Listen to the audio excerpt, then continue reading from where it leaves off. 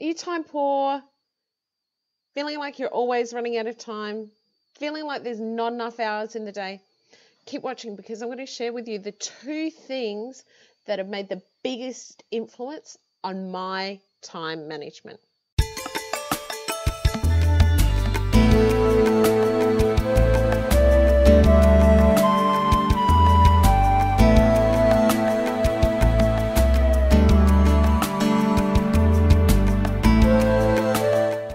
Now, before you start thinking, how is she pressed for time? I bet she doesn't even have kids.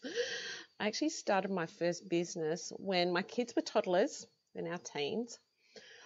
I was in a high-stress corporate position, which regularly took me out of state.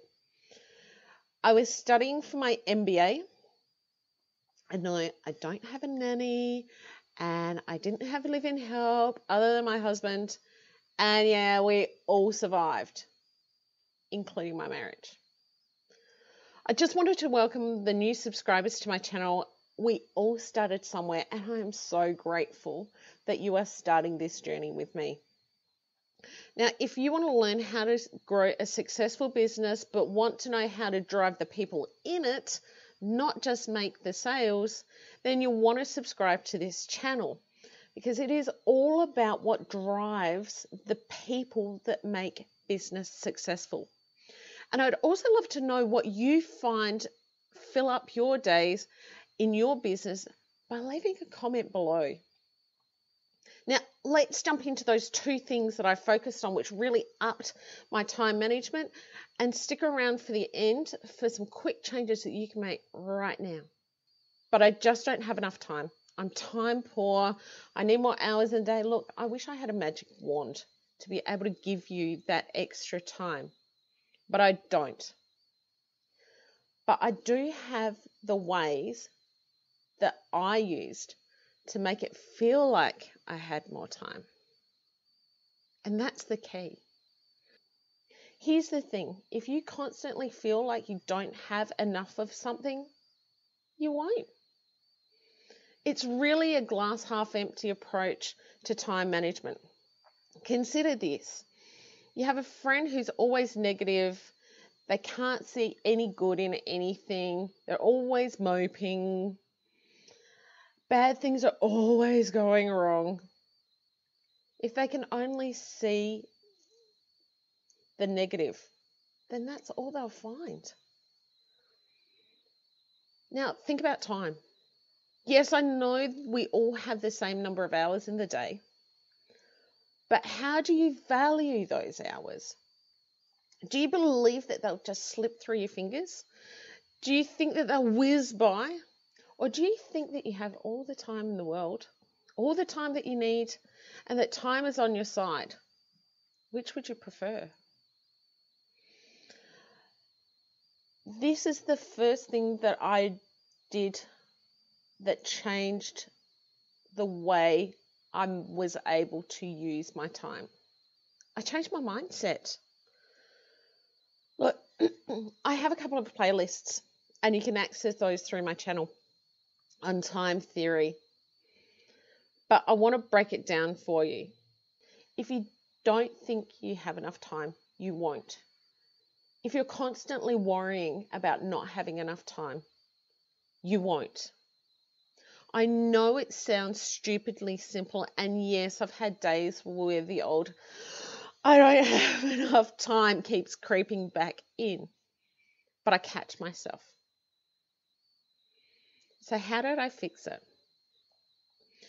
This was first introduced to me by Gay Hendricks in The Big Leap. It's this thing about Einstein time. And Professor Brian Cox goes through this really well. But the trick that I use, outside of understanding the theory, because I like to know what happens behind something, the trick that I use is one deep breath and a simple reminder that I have all the time in the world to do this. And I do. Now, if you're a bit of a procrastinator and just look brilliant, Now I have more time to do nothing, and well, technically you're right. But let's tackle that procrastination bit. The first issue is why you procrastinate. And generally that comes from fears. Things like the fear of failure, imposter syndrome, perfectionism. Gosh, I don't want to go on and weigh you all down. Addressing those is a whole other chat that I'm going to have with you. But let's tackle that never-ending to-do list. That was my key procrastination and how I got around that. I admit that my to-do list used to stop me in my tracks. It was my biggest source of overwhelm, and it never got any shorter because I kept adding to the bottom until I did this one thing. I started a bullet journal. Don't stress, it isn't pretty. This thing is a practical time management tool. And it's also a business management tool. In it, I have what drives myself, my business, my clients. I do quarterly business activity planning. I have a monthly calendar. And I have a weekly day to a page. I'm going to pop up a photo just quickly for you. I can hear you asking two things. I don't have time for that. And couldn't you just buy one? No, I couldn't just buy one. I wanted everything in one book, one place, because that was the source of my overwhelm. I had pieces of paper everywhere. I had diaries and planners and lists, and it was all over the shop. I needed it all in one place. It's been a work in progress, but now I've got it down into a system. The most it takes is about 90 minutes when I'm rolling up my new quarter plan. It's the start of the new month and I need a new week. So there's 3 things, right? But that's only 4 times a year. I spent more time than that looking for those documents, printing them and updating them every quarter. The week to the view shows me my business tasks, family commitments, all in one spot. Remember, I have 2 kids.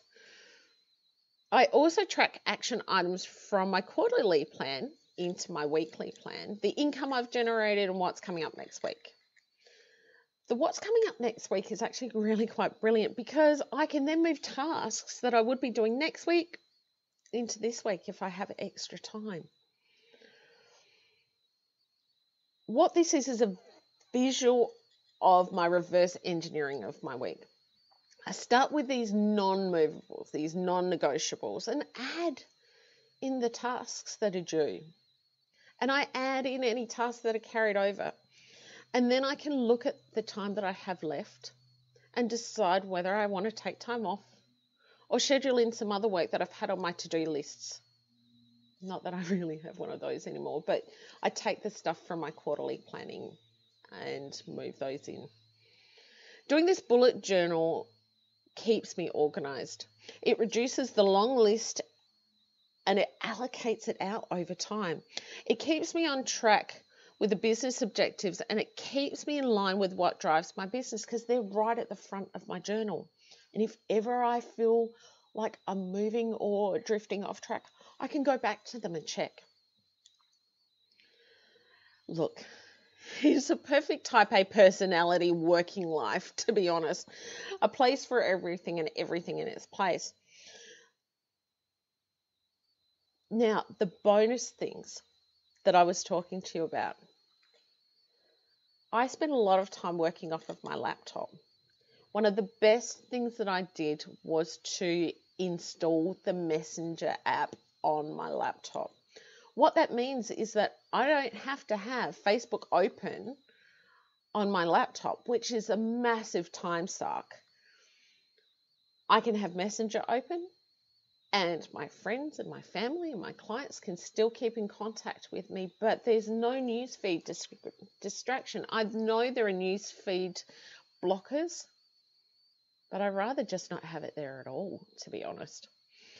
So take one mind shift that says, time is mine, add in 1 killer way to get organized and to organize that time that is now yours. And my time overwhelm is a thing of the past. Look, have you heard about Einstein time? Do you use it? I'd love you to leave a comment below or leave a comment with your favorite time management hack.